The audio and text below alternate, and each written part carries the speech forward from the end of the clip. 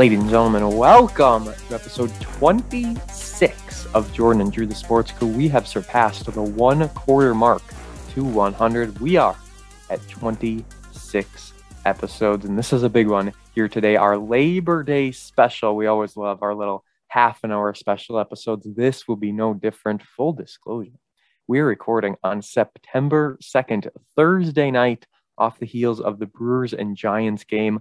We'll talk all about it. Not a good game to go out on, but we got screwed. And like I said, we'll talk about it more then. So I'm Jordon Lawrenz. If you are indeed a new listener, thank you for listening to the podcast. Episode 26, as I said, we got quite a huge back catalog of episodes to listen to if you want to just catch up. I mean, it'll just be us talking about random sports that were timely at the time. Nothing wrong with that. You got a long car drive? Go ahead, listen to an old random episode. I am joined by the one and only Drew Skyberg. And Drew, you were a part of a very special interview with Robbie Michael that we have up. Thank you, Robert Shimmick, once again. I really was. It was a great interview.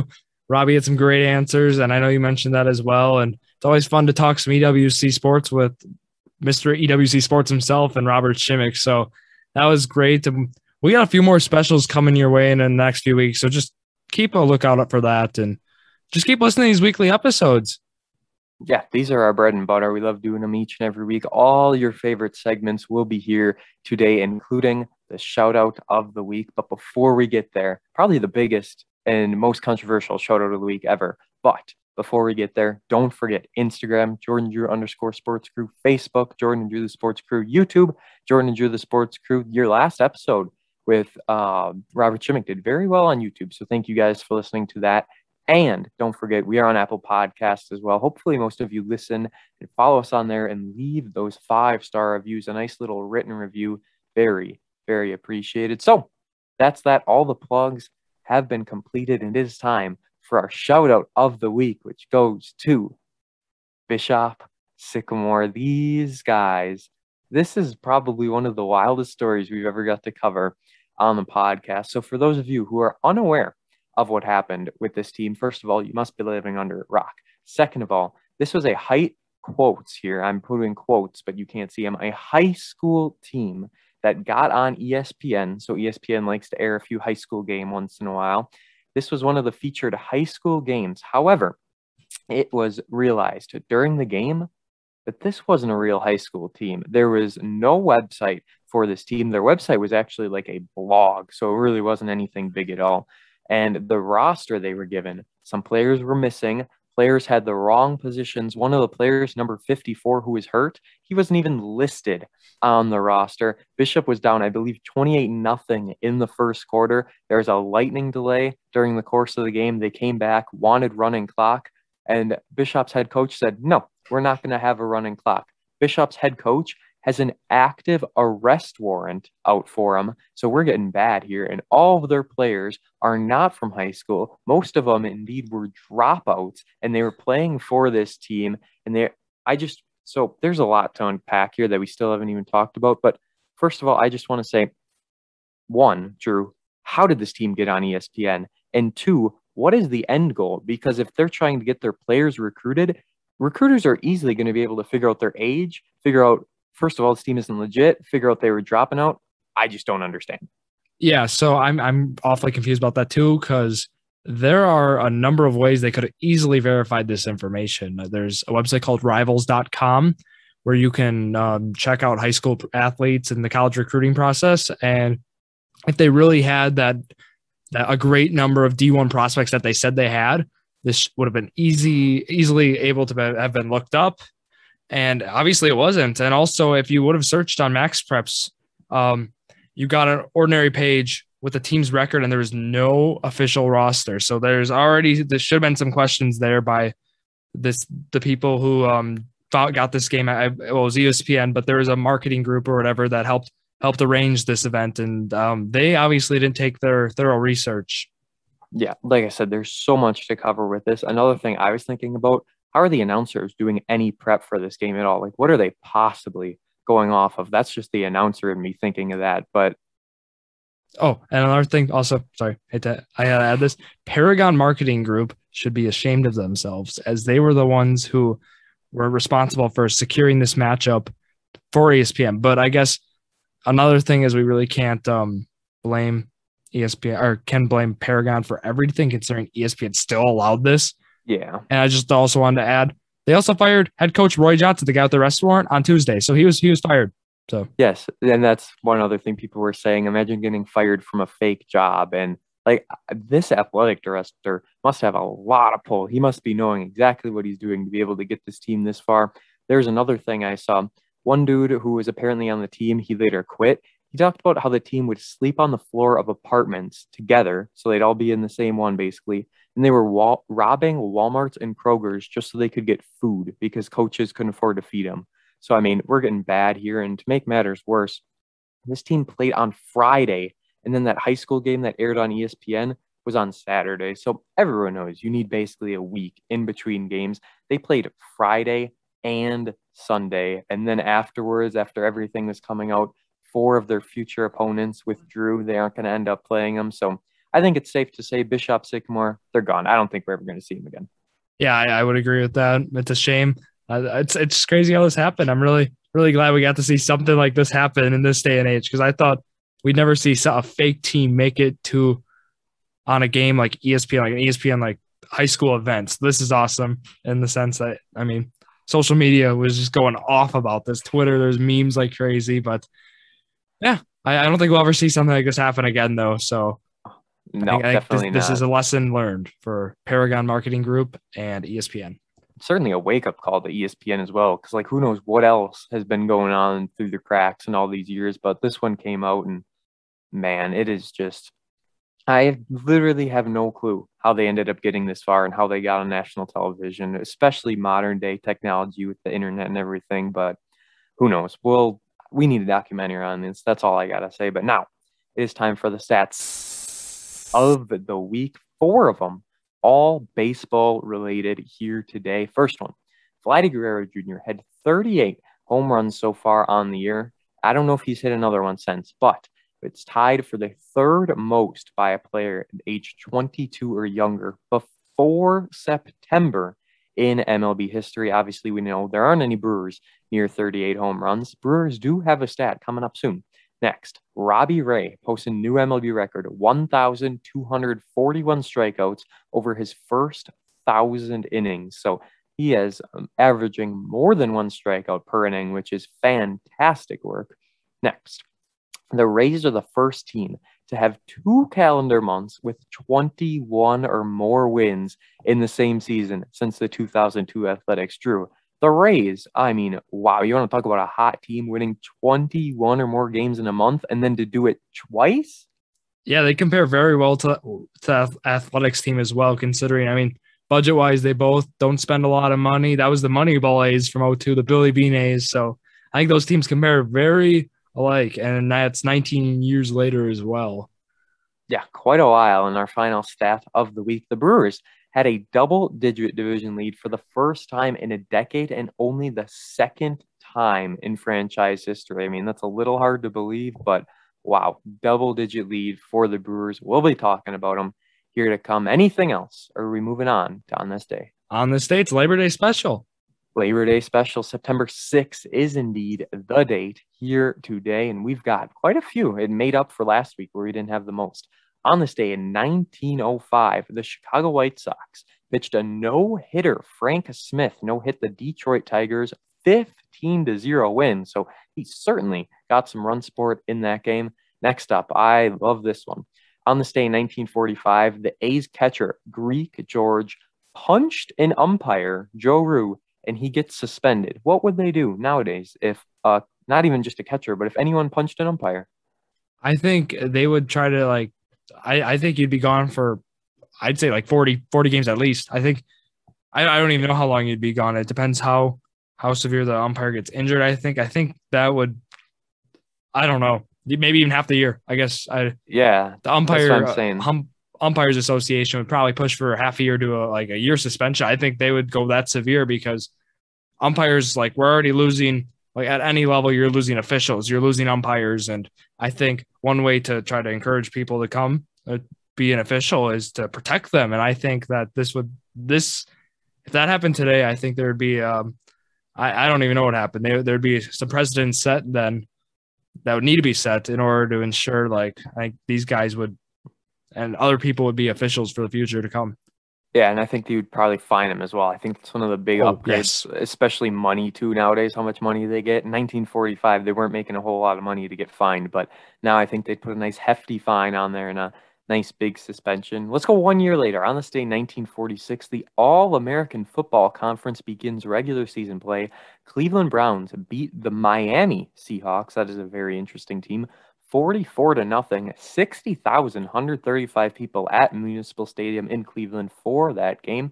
On this day, in 1954, the Yankees used a record 10 pinch hitters. 10 pinch hitters in a game, Drew? That's some strategy right there. That's kind of bold. You know, they playing matchups maybe. I don't know what they were doing, but that is a lot of pinch hitters on this day in 1963. Lee Allen, who is a historian, he says the Indians and Senators game is the 100,000th in Major League Baseball history. So I guess we just got to take his word on that. On this day in 1980, the longest losing streak in college football ends as Macalester College ends a 50-game losing streak. I've never even heard of them, but that's a lot of games to lose in a row. And finally, on this day in 1995, Cal Ripken Jr.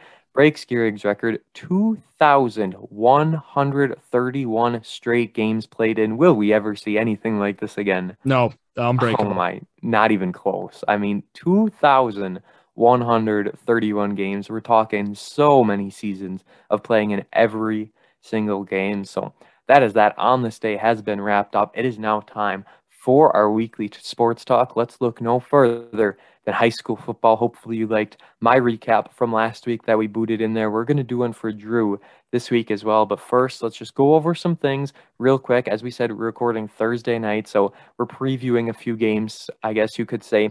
Manitowoc Lutheran is at Cedar Grove, Belgium. Cedar Grove, Belgium is a whopping 2-0 on the year, and they won both of their games 38-20 and 32-21. So Manitowoc Lutheran going to have to put a stop to Cedar Grove, Belgium. They're scoring a lot of points so far this year. Lincoln, they are at Sheboygan South. Sheboygan South 0-2 on the year. They got shut out by Plymouth 35-0 and then lost to Nicolay 42-13. Drew, I'm going to go ahead and say it right here. Ships are winning their first game of the year on Friday. Let's see what happens. I'm not a big Ships fan, but I think they're due for a win, so let's see it. Absolutely. 0-2 start to the season. That very close loss to Appleton West. And then I wouldn't say pathetic performance against De Pere last week, but certainly not their best work. EWC week 2. You want to talk about any of the games, or we just want to jump to your recap? We talked about them on the Robert Shimmick episode that I did with him and Robbie Michaels. So let's go to my recap. Week 3 of the high school football season has now come to a close here. We got some games to recap. We're going to start in the EWC. First week of conference games has come to an end now as well with that. And all 4 of the games that were on the Eastern Wisconsin Conference slate, which was last night, we're recording Saturday here, all were blowouts. We'll get right into it. We're going to start with New Holstein and Roncalli. New Holstein 36, Roncalli 8.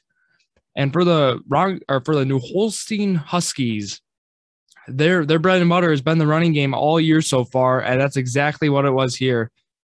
Mason Butin yet again, 9 attempts, 94 yards. Cody Obler, 14 attempts for 64 yards. They finished as a team 296 rushing yards. So that's been kind of how they've been beating teams up. No score in this game first quarter. Both teams shut out each other, and then the second quarter, 28 points put up by the Huskies to go up 28-0 at half, and it was all Huskies the way out, except in the fourth quarter, Braden Reimer with an 11-yard touchdown and rushing touchdown, and Jordon Lawrenz actually predicted that they would score twice. They scored once, so he was close there in his bold predictions, and New Holstein moves to 1-0 in conference. Roncalli moves to 0-1. 0-3 overall, and New Holstein also, I got to include, and they moved to 2-1 overall. So now to the next game, Chilton and Kiel, and Robert and I talked about this game. We said it'd be a couple score game maybe. I thought Kiel was going to just handle this game just fine, and they rightfully did so. Kiel 42, Chilton 15 here.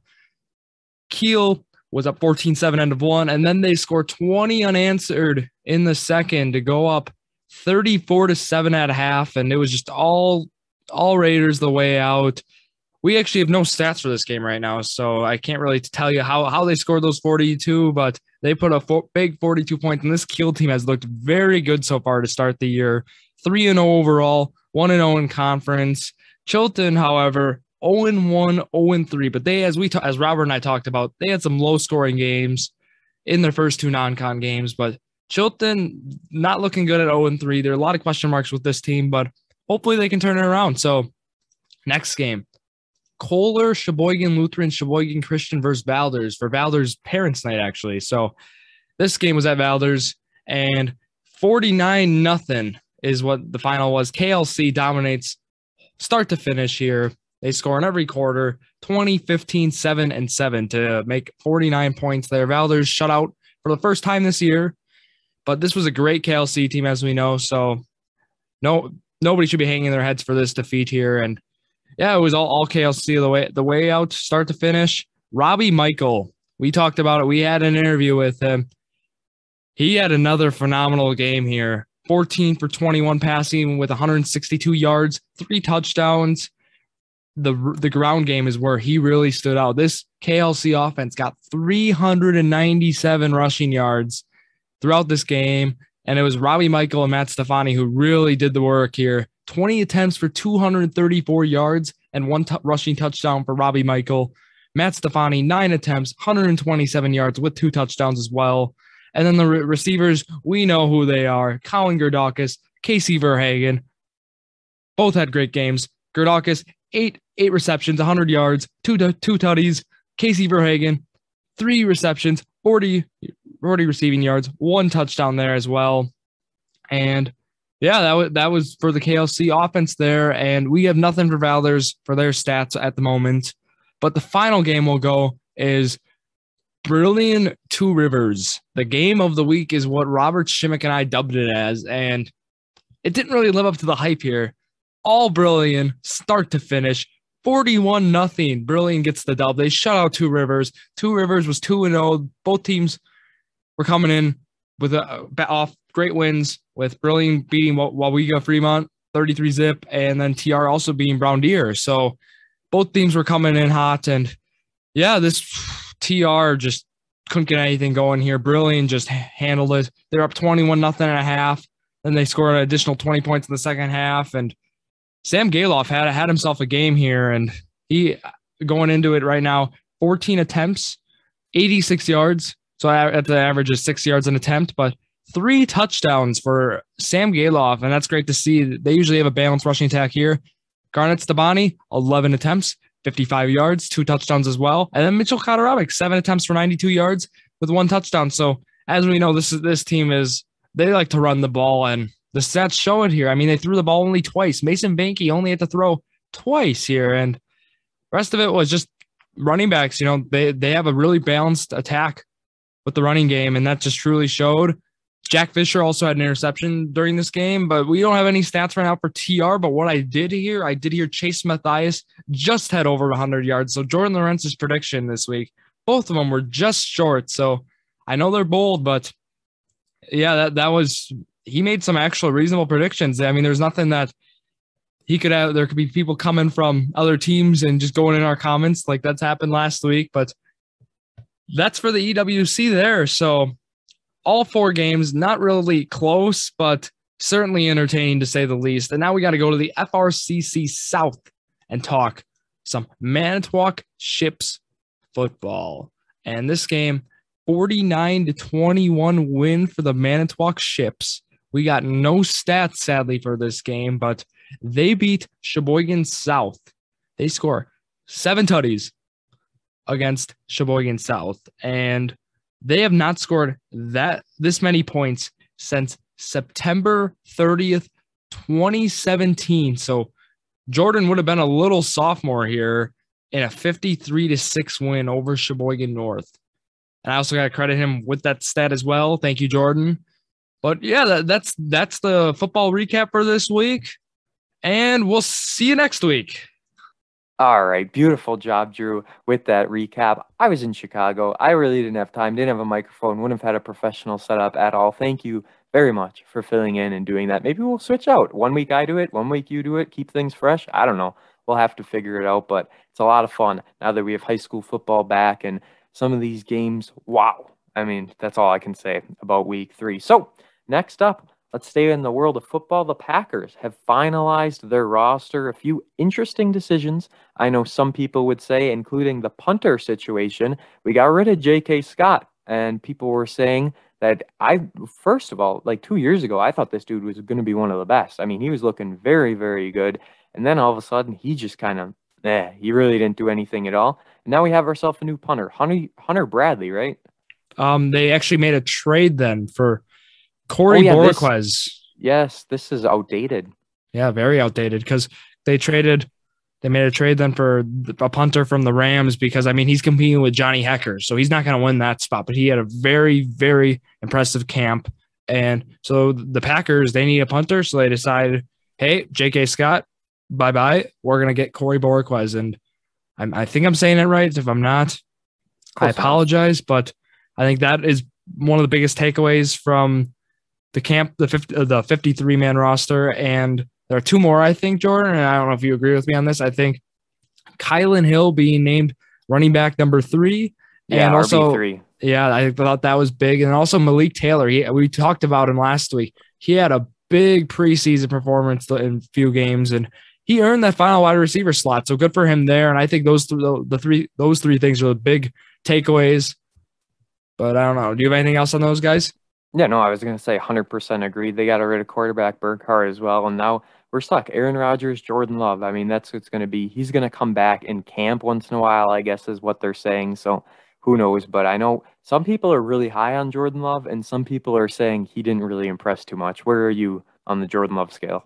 I thought he had a pretty good camp. I think he's a work in progress. We knew that. So I think he showed some improvement. So I'm looking forward to, as we know that this odds are this is going to be the last dance. So he's got to be ready next year. So I am hoping that this progress we keep seeing his progression continue, and now we don't see a regression in him.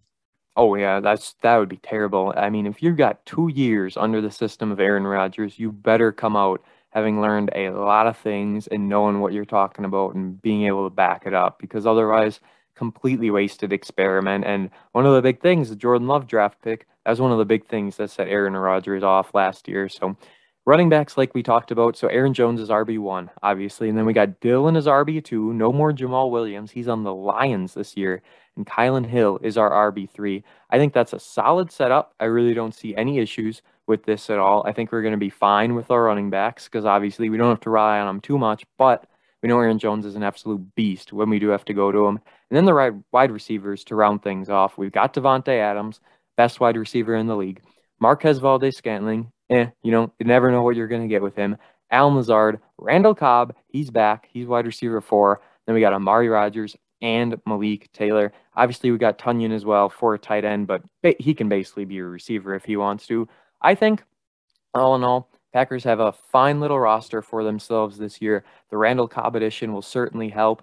Going into the regular season, I'm optimistic heading into the Saints game, which is now being played in Jacksonville. So that is very, very interesting. Any other Packer comments, or are we moving on to some Brewers? I got to shout out my boy from Iowa, defensive lineman, Jack Heflin. He is an undrafted rookie, and he made the Packers' initial 53-man roster. So back-to-back years, they have an undrafted rookie make the roster. So congrats to him. A lot of hard work in that, and I hope we can see him this year make some plays. Maybe obviously not going to be starting, but we'll see him maybe come in, make some. I don't know, just have his presence in the game. Yeah, you never know. We might be up 50-0 one game, and then we can throw him in. So that'll be awesome. Aaron Rodgers is going to throw for 7 touchdowns, and Aaron Jones is going to rush for 3, and then boom, we can put him in the game. So that is that for our Packers. Can't wait. We're going to be talking all about them as the season gets underway. College football, we should mention as well. Ohio State and Minnesota are playing at the time of recording. Badgers and Penn State coming up this Saturday, which will actually have happened by now, but the Ohio State-Minnesota score as we are recording, Buckeyes winning 45-31. It was a lot less scoring than that when I just had it on. So that is a big development. Ohio State and Wisconsin likely going to face in the Big Ten championship, you assume? Yeah, I think Wisconsin, if they come out of the Big Ten West, I hope they do. But Fingers crossed. Yeah, you never know. But Big Ten East, yeah, I would assume we see Ohio State again, no matter who their quarterback is. I think Ohio State, football powerhouse.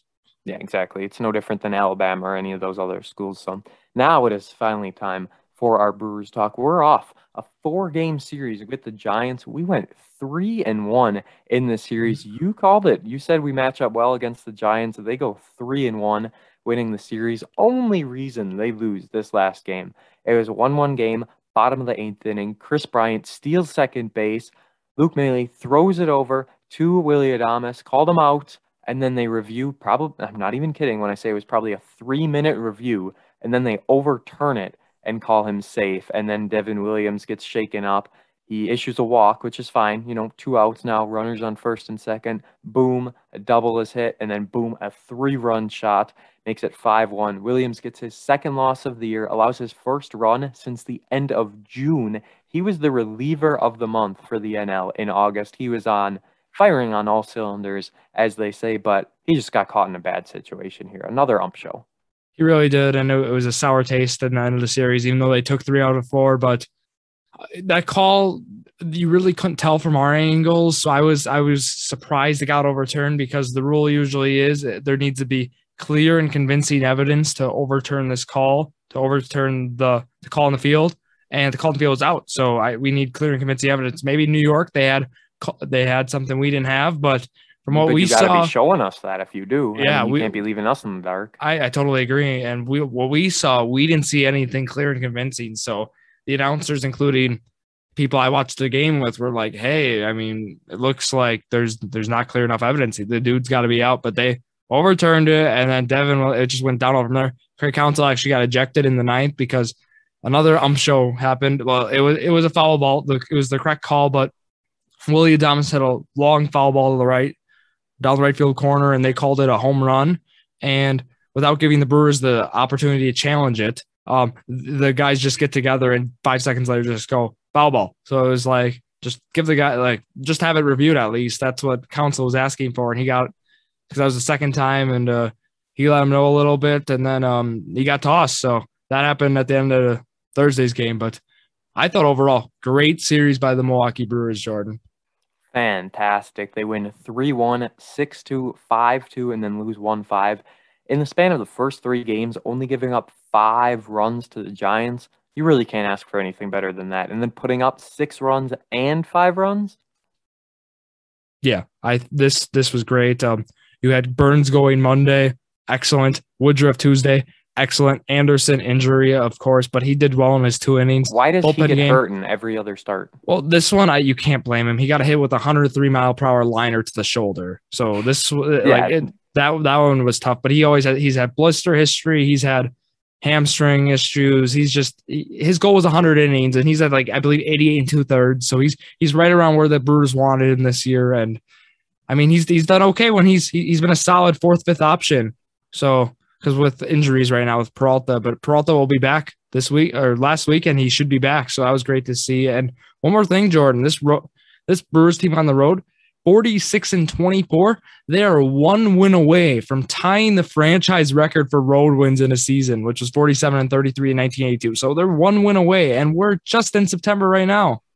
Yeah, there's no way they don't get that record. It has been such a good season for this team.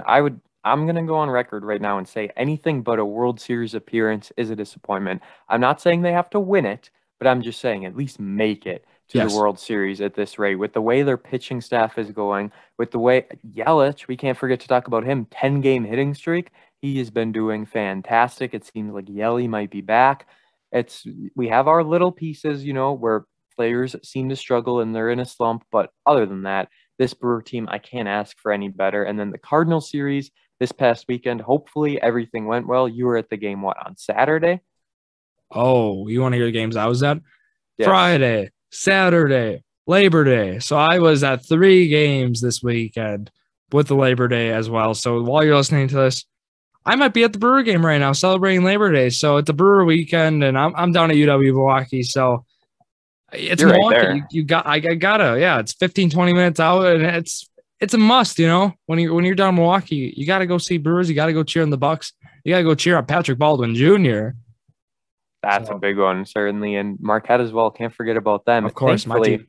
Thankfully, they're in the Big East, so it's not like it's a rivalry with UW Milwaukee. You can cheer for them both, and it's really no big deal. I was at the Cubs game this past Saturday, Cubs and Pirates, so I got my first taste of Wrigley Field. There's that as well. And overall, Brewers Cardinals hopefully went well for this team. And now we look ahead to this week. Drew, it might, oh man, this is tough to say, but if the Brewers win the series against the Cardinals, our predictions challenge would be tie 10-10. So you came out with the biggest comeback anyone has ever seen in their entire life, and that is why you get to go first here in this upcoming week. We've got a 3-game series against the right around 500 Phillies, and then a 3-game series against, once again, right around the 500 Indians, soon to be Guardians. So 6, 7, 8 against the Phillies, and then 10, 11, 12. They get that off day on September 9th, 1 week from our recording, actually. So off day on Thursday for the Brewers, and then 3 games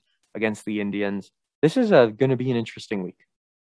I get to go first, you say? Yes, you do. I agree. It's going to be interesting. Interleague scares me with the AL Central. Brewers have sucked against the AL Central, but I say they handle the Indians. I go 4-2. Okay, you like the nice safe bet, and I don't blame you at all. I am going to go. So I'm going to go down. I'm going to go 3-3 for the sole reason of I just don't know what's going to happen in any of these matches. Phillies could easily go either way, in my opinion. I think they probably win 2 against the Indians. And then there's a potential they could sweep the Phillies. I don't think it'll happen. There's also potential they could somewhat get swept by the Phillies. So I'm going with the latter. I'm going to go a nice 3-3, 500 week for this Brewers team. And who knows what's going to happen. This predictions challenge is absolutely wild. So any other notes to wrap up Brewers, Packers, college, high school, anything else? No, it's our Labor Day special. We got to keep it short and sweet. Yeah, we do. But we have trivia as well. That's right. I threw in part 2 of the Horizon League trivia. So this one's got some true or false. It's got some options, and the last one is tough, but we're going to see how you could do here. And our first question. So last week, if you missed the podcast, Drew had to name 5 teams in the Horizon League. He named 3. So this question might be a little tricky for him. True or false? There are 12 teams in the Horizon League. I'm going to say false. It is actually true. There are indeed 12 teams in the Horizon League. So a nice little 0-1 start. But our next question should be easy enough to get you back on track. The Horizon League headquarters is located where? Chicago. Do you know without me giving options? No, keep going. Okay. Chicago, Detroit, or Indianapolis? Chicago? It is actually Indianapolis where the headquarters is located. So this is not too hot of a start here in Trivia Season 3. However, Horizon League knowledge, yeah, I mean, you're brand new to all this, so this is expected. Yeah. Next question. True or false? Notre Dame used to be in the Horizon League Conference. False. It is true. Notre Dame was in it for 2 different periods, from 1982 to 1986, and from 1987 to 1985. So, I mean, well before our time. However, we got 2 more questions left to try and get you on the board. Have you ever gone 0 for 5? No. I don't think you. Did you in mascots at all? No, I don't think so. I think I always got one. Yeah, I think you did too, because I always kind of threw an easy one in there. Next question. Which active team has been with the Horizon League the longest? Was it Detroit Mercy, Wright State, or UW Milwaukee? I'm going to go Detroit. Detroit Mercy, that is your answer? Yeah. And that is correct. They have been with the Horizon League since 1980. The final 2, 1994. So you got that one right. Beautiful job. We'll at least get a 1 out of 5 here this week. And now the final question. So this is going to be kind of similar to last week's in a way. I need you to name the team colors for Youngstown State. So there are 2 colors and you get 1 strike. Red. Red is a team color. Now 1 more color. I think white.